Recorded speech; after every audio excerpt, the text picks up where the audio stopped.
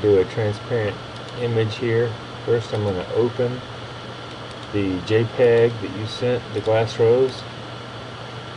Next you want to go to the layers palette, double click where it says background, then click OK.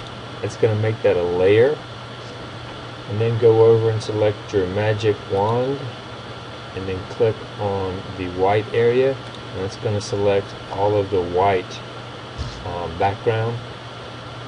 You can either then hit delete or come up here and do cut, and that wipes out your white background. Now you have a transparent background.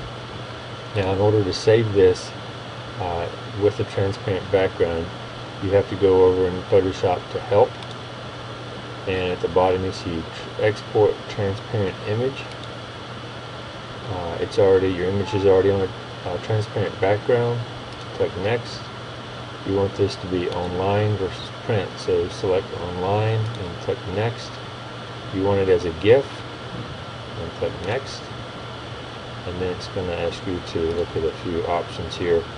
I did not change any of the options that were in the palette by default, and then I click OK, and then you name your new file,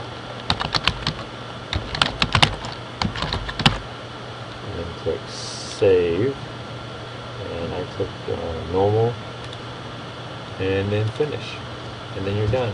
That's how you create the transparent image, and you load that image up and it seemed to work for you. So that's it.